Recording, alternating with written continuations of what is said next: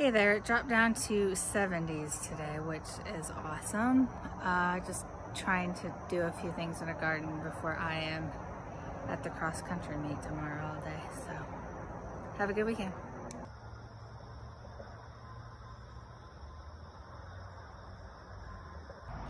Again, huge male flowers and no female flowers on my pumpkins. I think I'm gonna have to grow part shade everything next year.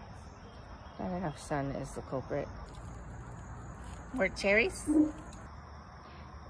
May get pumpkins yet out of this. If you watched my seed saving video, these are the pods that you let dry. And then you pick them off and that's where you get your seeds. But, I mean, morning glories only bloom for a day, so you'll have these all up the plant. And I'm probably gonna take half of this bed out next year, because although we did get a lot of strawberries, they were a real pain with the slugs and the birds. And granted, we did have a lot of rain, but I just don't want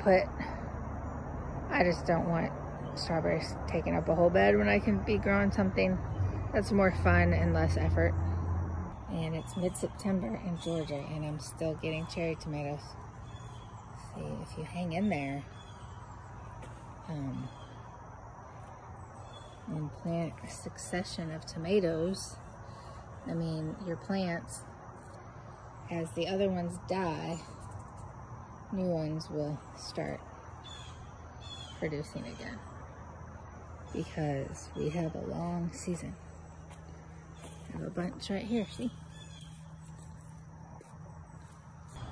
That's my pepper plant that the tomato worm annihilated. It's actually looking pretty good. This is like perfect weather for peppers right now. This is my first year planting Brussels sprouts. You do not harvest them till January, so this should be interesting.